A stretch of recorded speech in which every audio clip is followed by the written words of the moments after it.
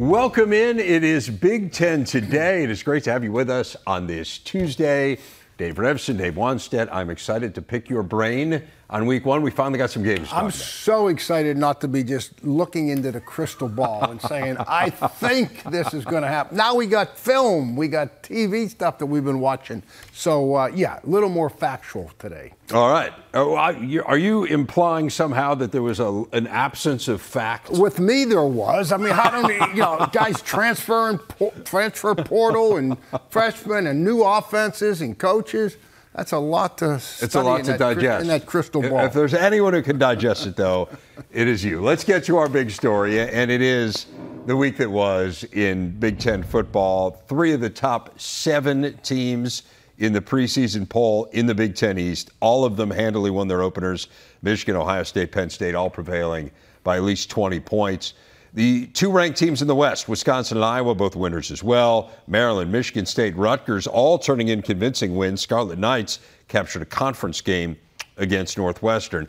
I want to run through each of the ranked teams first, and then we'll get to some of those other teams later in the show. Let's start with Michigan. We know about the Jim Harbaugh storyline. It had been a big one going into the game. Truth be told, I don't think they're really going to need him here these first few weeks, although it's disruptive, and we talked about the ways in which it is. That being said, what did you take away from the Harbaugh-less Wolverines in that opener against ECU? Well, to start with, I thought they played relatively a clean game, and that's what you look for in a first game. 12 guys on the field, delay of games. I thought they handled that good. And you know what?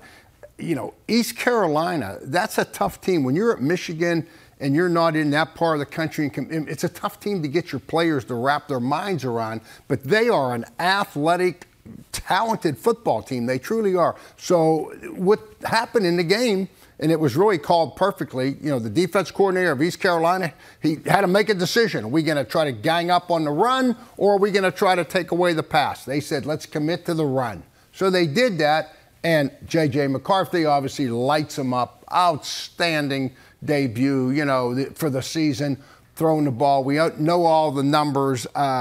So that was perfectly played out, I thought, by Michigan's offense. And you know what I loved about it? Afterwards at the press conference, they're all sitting at the table right there talking. And I think it was J.J. that said it. It might have, I think he said it. You know what? We're going to, if we can have to run to win, we'll run to win. If we've got to throw the ball to win, we'll throw the ball to win. And so, yeah, was their running game not what we would think? 3.9 a carry or something?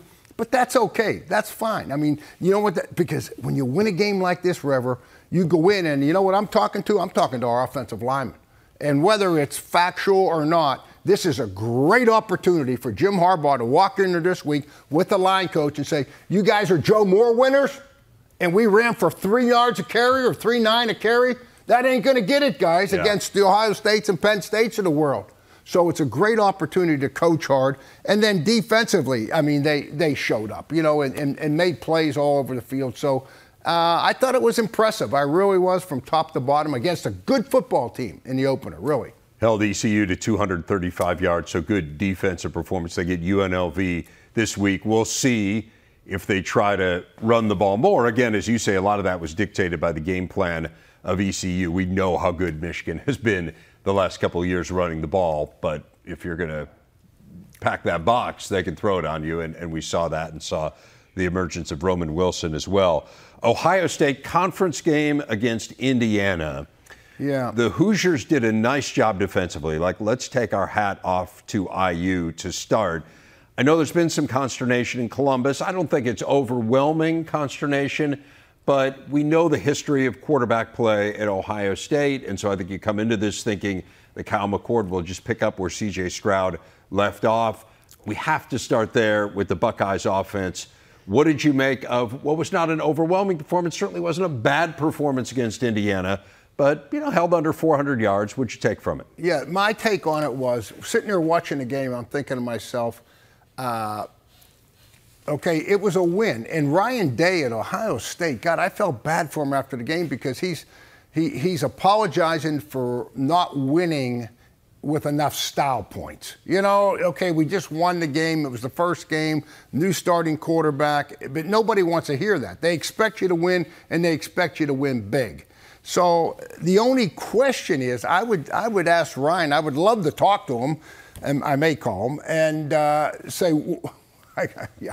And will you conference me in when you call him? Okay, and truly ask him, why did you go to 2 tight ends? What was your thinking there so much? I mean, they were in 2 tight ends 35% of their offensive plays. 24 snaps, they were in 2 tight ends against Indiana. And usually when you get in a 2 tight end offense, it's going to be smash mouth and you're going to just dominate the line of scrimmage. That didn't happen. That didn't happen. So what happens, you got to, you say, why didn't you score enough points? Well, drives, 3rd and 1, and they lose 3 yards. 4th and 1, they go for it and throw an incomplete pass. That's 2 possessions that you're giving the ball back to Indiana, and that's 2 less possessions that Ohio State had to get on and get points. So the 2 tight end thing, when you've got first-round draft pick receivers on the sideline, would they catch 5 balls? Yes, between Harrison and Labuka, they caught 5 balls. 5 passes. So let me ask you this, though. Is that a tacit acknowledgement that maybe we're not as good up front as we need to be, and that if we're going to gain a yard here, we need an extra blocker? Like, is that what they're saying? No. I would look what's the idea behind going to a 2 tight end? 2 tight end offense with me, we're going to 2 tight ends because, guys, we can dominate the line of scrimmage. We are going to block them, and this is power football. Now, the other side of the coin, guess where they were at? When Devin Brown gets tackled for a loss, he's in at quarterback at 3rd and 1. He's in the shotgun. He's trying to run power play out of the shotgun. To me, that makes no sense. So if you're going to get in 2 tight ends, come on, let's go. Let's buckle up our chin straps. That didn't happen, Trevor. So you get 2 tight ends, which is a little contradictory to me. You're 2 tight ends, but yet you're in a shotgun. How hard is that, though? There's so many teams now that just run exclusively out of the shotgun. And I know, like, for old school coaches, you look at this and you say, you got to gain 5 yards just to gain a yard. Thank you. But that's who they are. And then when these guys get under center, they've never handled the snap, and then you get bad snaps. But you don't buy into that. Got to do both. I don't. Right. 4th and 1, get up under the center and go set hike on the first step. You'll make the first down. Let's talk on a real positive note. Their defense played a lot better than I was maybe anticipating. We talked about the talent that they had there, 4 stars, 5 stars. Could they come together? Boy, they sure did. One run over 11 yards, 1 pass total over 20 yards. I mean, that's 3 points. That's as good a defense against a talented offense in East Carolina. Guys that can make plays. That's Indiana. I'm sorry, Indiana. Yeah. I mean, I was impressed. Defensively, they showed up and I thought played on all levels. Back end, front 7, pressures. Good performance by the defense. Do that in a conference game to start things out. 153 yards of offense for the Hoosiers. Got Youngstown State next week. You got 2 games here to figure it out, and then you got Notre Dame. And that's going to be a challenging game, no doubt. Penn State was in a bit of a battle early against West Virginia. Missed field goals, hurt them early on in this game, but ultimately pulled away. And Drew Aller is the biggest story, I would think, coming out of this game. Certainly was in my mind. What did you learn about watching him? Absolutely. And I would start with James Franklin. Congratulations. How about no turnovers and 1 penalty? And this West Virginia team, there's a lot of pressure on the head coach. But this is kind of a rivalry. I mean, you can drive back and forth. This used to be a yearly game back and forth. Yeah. When I was at Pitt. And so this is an emotional game for the fans. And I thought West Virginia really laid it on the line, and Penn State met that challenge across the board in all areas. Yes, we're talking about Aller. I mean, he had a big day. We know the numbers. But when they had to run the ball, and this is what I loved, they got down there close, they line up, they run the bounce play, and Singletary, he just bounces it outside, makes the guy miss. So you're sitting there saying, wow, the passing game and the quarterback, first time starting for Sean Clifford, outstanding. But, boy, there's those young running backs now that have matured and know the offense and got more confidence. So I thought offensively, outstanding, right across the board. I don't know what more you could ask them. This is going to be a really difficult offense to defend now, right? I mean, Keandre Lambert-Smith has looked the part of a number one receiver. You go back to the Rose Bowl. Yep. Last year, he was really good. He was very good in this one. A couple of the transfers showed up nicely, so they seem to have kind of firmed up that receiving group. Aller is a big-time QB, and then you talk about Singleton and Katron Allen. I mean, these are big-time backs. We saw it a year ago, and so all of a sudden here, it's multidimensional. Now, defensively, were they quite where you would expect them to be? Well, the bright spot for me, yeah. I mean, as far as pressure on the passer and coming up with negative tackles for losses, they exactly, because that's a real good offensive line, I might say, for West Virginia. A real good offensive line. The guy that I got to give some love to, Curtis Jacobs. You know what I mean? A 5-star recruit coming out, and people were talking about him maybe being the next Parsons, Micah Parsons, right. And it really had, for whatever reason, and now he showed up big, 10 tackles in this game, so he that's good for him. That's a great shot in the arm, not just for the defense, but for himself personally. 3 sacks, 6 tackles for loss, and James Franklin really complimentary of West Virginia's offense afterwards, and saying he thinks that's an offense that's going to give people some problems. So, I mean, to put up the defensive numbers that they did against an offense that might turn out to be pretty good is impressive. Delaware this week for Penn State, so that one does not figure to be a major challenge. Wisconsin, as we move over to the West-ranked teams, we heard a lot about the air raid, Wanny. Do not forget about the ground game. I sat right here, if Jacob could find the tape, and said last week that the biggest, that Phil Long, the offensive coordinator, right? Yeah. That they hired from North Carolina, they led the ACC in rushing, okay? So don't lose sight. Everybody, I think this was a great team win for Luke Fickell and for Wisconsin. But you know what else? It was a great win of relief for the fans. Oh, the Barry Alvarez, the Brett Beal, no, I'm serious. No, I agree. I think these people were panicked. They were scared to death that they were going to throw it 60 times.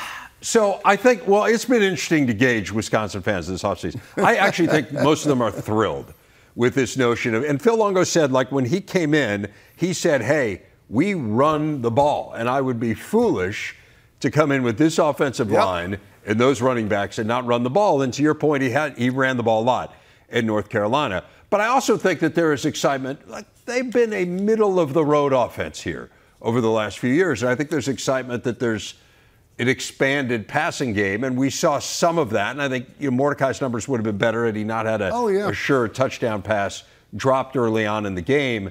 But they love that stable of receivers. So I hear you. I think the consensus was we don't want to abandon what we've been here and been really successful for 30 years, but it would be nice to expand upon it. Well, like Bill Parcells told me once, Dave, all these offensive coordinators are going to tell you they believe in the running game. Very few of them do. That was proof that he does believe in the running game, right? Yeah. So that's outstanding. And you're talking about Mordecai, 24-31, even with that drop. That's outstanding. And defensively, they held Buffalo, who's a commendable team in the MAC. They held them to two out of 12 conversions on third down, which means they're getting that ball back for the offense. So complete game, great win for Luke and his staff, and a great sigh of relief to those Wisconsin fans. Really challenging game this week going to Washington State. Remember, Washington State beat them in Madison last year. Washington State was fabulous in its opener against Colorado State. So that's going to be a challenge. We're going to see where they are, both sides of the ball against Wazoo. Iowa and Utah State, there have been so much focus on Iowa this offseason, the addition of Cade McNamara, the questions about offensive production. I hate the elephant in the room. I hate even think. Everyone's talking about Brian Ferentz. Are they scoring enough points? Are they going to? Come on. Kurt Ferentz, people, I would just say relax. The guy is outstanding. I'd want my grandson going playing for Kurt Ferentz. That's the type of staff they got and people and the players that they produce out of Iowa. And Kurt said it. Would they kicked the field goal? It could have at the end. Could have kicked the field goal and what did he say? That's not my style. That's not who we are. So he's not going to fall into that trap. He's going to go out and have his team prepared, and try to win the game. But, hey, Cade McNamara will make a huge difference. And that defense, you know, we forget about the Jack Campbells of the world that they graduated. Van Ness, you know, I mean, some first-round pick. Yeah. First-round pick, 2 guys. So it's going to take a little bit of time to bring this defense around. And the biggest thing that, and Kurt, I got to tell you this now. We know that his background is offensive line.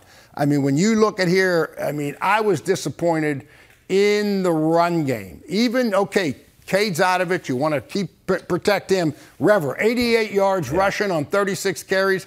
And would they give up 6 or 7 tackles for loss, meaning you're getting hit in the backfield? You know, that's got to be driving Kurt Ferentz. That's, to me, the focus. We got to get the offensive line and the running game going. If we get that going, that'll make our defense better. That'll help Cade. You know, that's the key. Get this run game and offensive line squared away. I'm with you. There's been a lot of talk about kind of what's gone wrong these last 2 years on offense. To me and to Kirk Ferentz, I think, and to Brian, like, the offensive line has not been where it has been historically. They seemed pretty confident when we were at practice that would be different this year. So, and it looked better when we were there. The guys who were moving better than a year ago. So we'll see. I tend to believe part of it is, you know, we parachute in for one day and you see them and you try to extrapolate and draw all kinds of conclusions. It did seem like a better group. I know Howard and Jerry both thought it was a better group. But you also listen to what coaches tell you and what they've been emphasizing and what they've seen. And both those guys said it's going to be better. So my tendency is to believe people when they tell you that. So let's see. Let's see how it looks against Iowa State this week. And, you know, it's a game that has been a back-and-forth rivalry through the years. The Cyclones won it last year. Iowa's had its way in Ames. So we'll see. Meaningful game for people in the state of Iowa. Get a back that's a little bit of BYOB, be your own blocker. That always helps. Right. Somebody just miss and go, you know? No doubt. But you would also just say Iowa historically, you would expect you don't have to do that. Kurt Ferentz team. Yeah, NFL. Right. That's the feeding ground. Right. Absolutely. So one game. We're not gonna take too much out of one game, but seem like they're on the right track. Illinois pulling out a Week 1 win in dramatic fashion over the reigning MAC champ Toledo. After the Rockets took the lead in the final 3 minutes, Illinois gets a dramatic 4th down conversion. Luke Altmaier to Casey Washington. Caleb Griffin then winning it with a 29-yard field goal, 30-28 in favor of the Illini. Coach, a nail-biter against a very good team. Again, they won the MAC last year. They're picked to win the MAC this year. That being said, this is an Illinois team that has aspirations of winning the Big Ten West. So it's the kind of game you expect to win if you're going to be a good team. They did win it. Wasn't always pretty, but coming away with a W, what does it mean? Well, we were talking earlier. You know, this is something, a game like this, you can't stand up there and read it out of a book. Guys, we're going to be behind, and we're going to have to come up from behind in the end and win this game, and you're going to have to make plays. I mean, that all sounds good. The only way for the players to really digest this and be able to take something meaningful from it is to go through it. So going through a game like that where you didn't play your best, and in some areas you were maybe but not played a little bit, and still find a way to win, I mean, that's something that you build on. And now you can be real critical. I mean, if I'm Brent Bielema, I'm going in there with my defense right off the bat. Guys, we're #1 scoring defense in the league. We got our 2, Randolph and Newton. You're our 2 guys. You got no sacks. We got no tackles for loss. We're not going to win the Big Ten championship with that type of performance. So we got to get this solved. But offensively, and Brent mentioned the penalties. You know, 10 penalties. I mean, that's 9 in the first half. 9 in the first and then half. the 10th one almost cost them the game. Yeah, do that against, you know, Wisconsins of the world. You'll get beat. You got no chance. And Brent knows that. Offensively, though, you mentioned Luke Altmaier. I mean, that was impressive what he did. I thought passing the ball, but also with his legs. You know, Tommy DeVito last year was a drop-back passer, scramble once in a while. 69 yards rushing out of your quarterback, and you know they're going to line up and pound the football, okay, with Reggie Love and McCray and those guys. So you know that. So if I'm a defensive guy and I'm looking at Illinois' offense right now, okay, I know they want to run the ball and be physical. That's what they've always done. But, boy, now the quarterback, this guy, we've got to take into account an athletic quarterback. And I bet you Brent's watching that tape now and saying, let's add a play or two where we get our quarterback, in some space, running the ball, in addition to throwing it. So offensively, I thought they did good things. Defensively, to me, that's not the standard. And I guarantee you, Brett Bielema, he's in that defensive meeting. Yeah, gave up more yards in that game than they gave up in any game last year. 416 yards would have been the second most points they gave up. Level of difficulty ratchets up a lot this week. We've kind of had our eye on this game for a while. They go to Lawrence to take on Kansas, one of the most improved teams in the country last year. First time Illinois will visit Kansas since '92, as in 1892.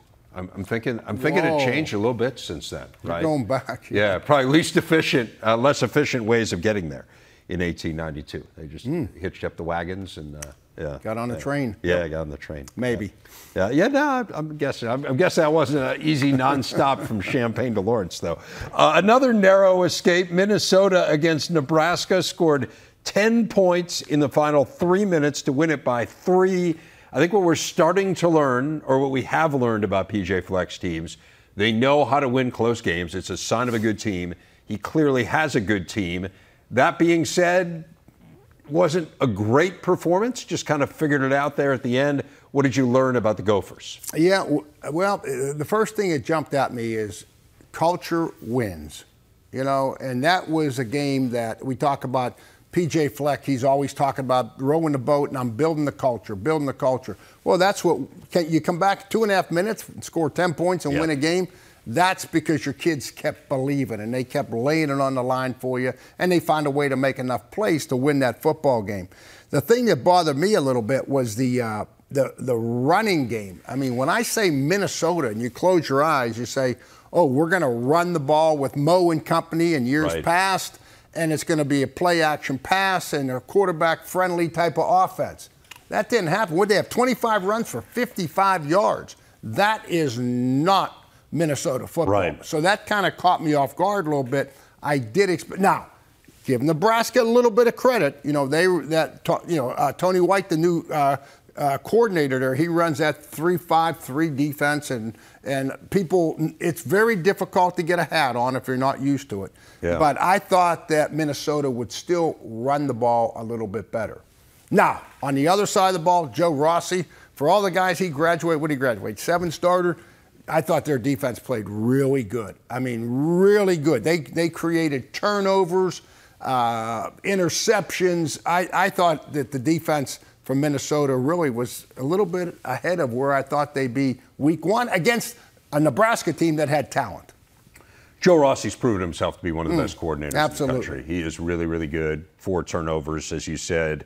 Tyler Newbin coming up with a couple of big interceptions. I think it says a lot about Minnesota that you could take away their run game. That's the fewest rushing yards they've had in a win under P.J. Fleck, and they can still figure out a way to win. Kaliak Manis had some nice moments in that game, certainly the drive that gave them the touchdown to tie things up. A beautiful ball, incredible catch, of course, by Daniel Jackson. But lots to like if you're Minnesota. If you're forced to win kind of with your offhand and can get it done, that's a real positive sign. They got Eastern Michigan this week, a game you can see here on the Big Ten Network. But again, they've won 17 of their last 24 one-possession games now. It's pretty remarkable. What about Rutgers? They didn't just beat Northwestern. They beat them up. The lines of scrimmage were so dominated by Rutgers in this game. And you're starting to see it take shape of what a Greg Schiano coach team's going to look like. This is who he wants to be, just tougher than you. We talked about it last week. You and I did on the show that with Greg, it's going to be special teams and defense early, or maybe all year, for all he cares. Right. But when you took a look at the defense, 2 interceptions, 5 sacks, 8 tackles for loss, holding Northwestern to 12 yards rushing. I don't know what more. The defense is where he wants it. And offensively, I'll tell you, Gavin Winsat, the quarterback, and having texted with Greg a little bit, he's right where he needs to be, but they need to be playing games that are close or they have a little bit of a lead. I think the concern that I have with Gavin personally is if they're 2 or 3 touchdowns behind and they can't be balanced. Rutgers needs to be a balanced offense. They need to complement him with being able to run the ball. And I don't care how many yards, run the ball. And now his play action passes, his athleticism, he'll make some plays for you. Yeah. And then they're going to come up with plays on defense. But 38 minutes possession time, that's hard to do. I mean, that's what they had, you know, and as we know. And you know, the other thing, I'm giving Shiano a little bit too much love here, maybe. But, come on, he's your guy. He's my guy. But, you know, would they have 2 drives, 16 plays? 16 plays. Coach, you know how hard it is with no defense to run 16 plays in a row without somebody dropping a ball or jumping off sides or holding somebody? So that tells me that these kids were focused. They really were. To be able to do that twice on any level, high school, junior high, NFL, 16 plays in a row twice and not shoot yourself in the foot, that's a disciplined team. Ran 32 plays of the first 37 of the game. So it was 32 to 5. 2 16-play drives, as you said, and essentially the game was over. I mean, once they went up 14-0, they had put it away. I'm with you on Wimsatt. I think you see that dimension where if he gets into the open field, he's a tough guy to bring down. He's a big fella.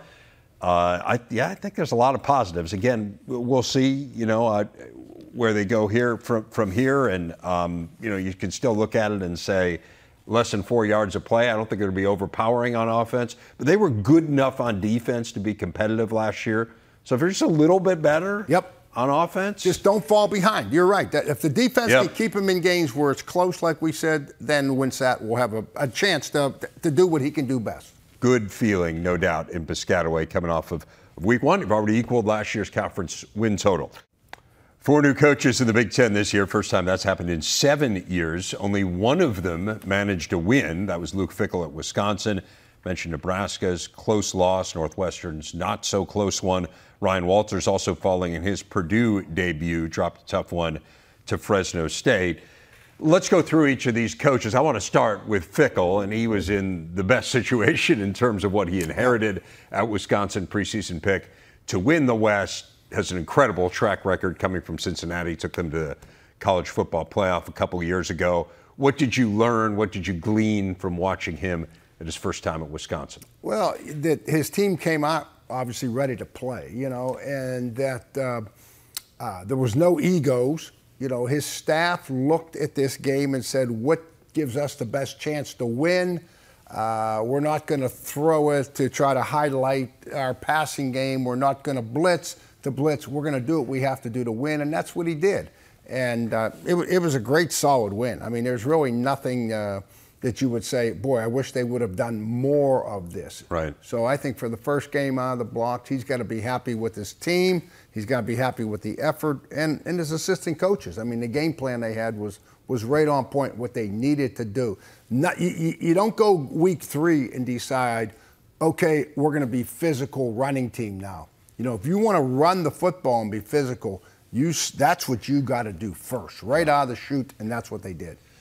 And Fickell had the advantage of having coached them in the bowl game, so he's got a lot of familiarity with the players. And then, look, he's had a great run here. I mean, you look back over the last 5 seasons, the only coaches who have won more games than him are Nick Saban, Dabo Swinney, and Kirby Smart. Yeah, so that's a pretty good list right there of, you know, guy won the last 2 national championships and you know, Dabo and Nick. So good company to be mentioned in. Matt Rule, also a hugely successful college coach. Temple and Baylor, of course, had the NFL in the interim. This is a tough way to lose. I mean, we were talking about it from Minnesota's point of view. This is difficult when you're on the other side of it because, first of all, you have a chance to have a really positive debut. Second of all, this is what's been happening to them, right? Like, this is the recent history with them of losing these games, of snatching defeat from the jaws of victory, and now you got to face the media and face the fans after having it happen again. What did you take from kind of how he handled it after the game and just what we saw from him? Well, you know, he's going to handle it fine. There obviously the disappointment. here we go again mentality. The only way to change that is to win one of these close games at the end. And Scott Frost was saying that for years, but you got to go out and you got to do it. Right. The biggest concern I had, I was fine with what their defense did.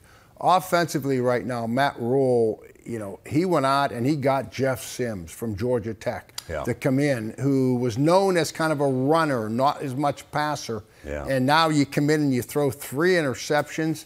He was also known as a bit of a turnover problem. 100%. 100%. And the longest pass you have is a trick play. So if I'm Matt Rule and he's looking to make some noise in the Big Ten Conference, you got to solve how you're going to score points, and you got to solve that quarterback position. And if it's Jeff Sims going forward, I know it's just one game. If it is Jeff Sims going forward, David, you have to make some adjustments on what you're going to try to do with him.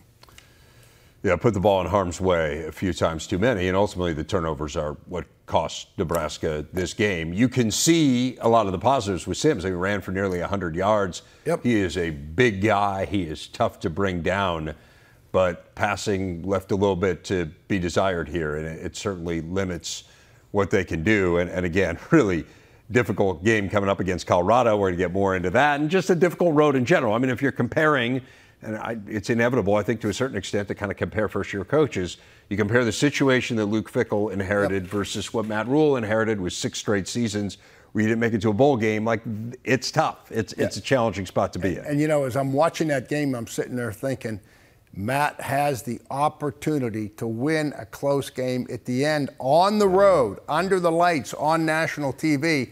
And from a standpoint of walking up in front of your team and saying, that's why what we've been telling you, and that's why we do what we've been doing, guys. Now we got to turn. Now you understand that feeling.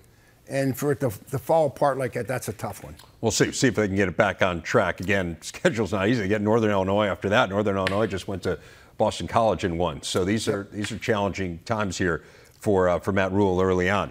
Speaking of challenging schedules, Ryan Walters, he had to open with Fresno State, which is, as we know, tough. I mean, they had won 9 straight games coming in. Defensively, had a lot of problems. The secondary was a struggle. Now, this is where he's really good, and we know how good he was at Illinois last year. They led the nation in scoring defense. He had 3 defensive backs picked in the first 3 rounds of the draft. But what did you take from the debut? Yeah, we talked about it last week on the show, and my comment was, if I could talk to Ryan, I would say, don't lose sight of why you got this job. You got this job because of your defensive expertise when you were at Illinois and beyond that. So that needs to be your focus. There's going to be a lot of leaks in the dam. I got to stop this leak. I got to stop this. You got to kind of put that aside, and you got to get focused on the defense. And they had 5 leads in this game. 5 times Purdue had the lead, and they couldn't hold it. That's on your defense. We can't soft shoot us any other way. So if I'm Ryan, I am in with those defensive players and coaches, and we got to tighten this up. And the offense will take care of itself. They did enough offensively. I mean, they did enough good things there that I wouldn't be concerned with that. It's all about the defense. And Fresno, like you just said, is a heck of a football. They're good. They won 10 games in a row now. No question. Yes. And they got good coaches and good players. So they drew a tough opener. There's no question about that. But and now your reward is you get to go to Virginia Tech, which is somewhat of a challenging place to play. But I come back to this, that we had the lead 5 times, and we got to make a stop. Yes. We got to make a stop. 371 passing yards. Not going to win you a lot of games. That's what they gave up.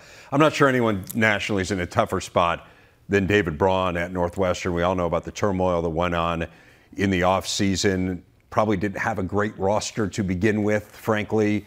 Open with a conference game on the road against Rutgers. Yep. It seemed to get better, at least defensively, as the game went on. They were able to get off the field a little bit, but the offense, as it has been for years, stuck in neutral, and they're with the same scheme, and it's just a tough spot. And with Shiano and Rutgers and all their movement, and you graduate, 4 out of 5 offensive linemen are gone. I mean, the running game. Somehow they have to be able to run it. Their quarterbacks, Ben Bryant went in, didn't do bad, He threw a couple of picks, which you can't do. But to have any quarterback function at a solid level, you can't be third and long. You can't be hitting in the backfield. You have to be third down and manageables. And by that, I mean you got to be able to run it and do stuff on first and second down. So now it's 3rd and 5. And a kid like this, you know, with a younger offensive line, now they have a chance to convert and move the ball down the field and not have to punt almost every time. So that's the challenge there. But I thought defensively, I really did. I mean, they went back to that old 4-3 that they ran, and I thought they played hard. I mean, they had a chance to make plays. The quarterback got away from them a few times, but it wasn't because of lack of effort, that's for sure. No, offense is just, you can't win. They've scored 29 points in their last 5 conference games combined. I mean, I don't know how you're going to win. They've got UTEP this week at home. They are considered the underdog coming into this game. That's a really big game for them just to get some sort of confidence and end that losing streak. The Big Ten Players of the Week are out. You see the Offensive Player of the Week, Drew Aller from Penn State. A couple guys came up with big picks. Miles Scott, Tyler Nubin winning the defensive honors, and you see the other 2 winners as well. That's all well and good. But I mentioned going to break, there's a new award in the Big Ten, and this is the one that people are aspiring to. Wanny's Winner of the Week. Where are you going? A top secret process. I'll tell you where I'm going, and I felt so good about this pick. I did not wear my Pitt ring. Okay, I put that in a drawer. I wore a Miami ring. Penn State, James Franklin, the best coaching job, his best performance, in my opinion, of all Big Ten games this week. I mean, when you don't turn it over, you got 1 penalty, you score throwing it with a new quarterback, you run the ball, your defense comes up with negative plays, holds them to 3 points to the last part of 10 seconds. Outstanding, James. Good job. First ever Wanny Winner of the Week. It's like Jay Berwanger. No one will ever forget it. See you tomorrow.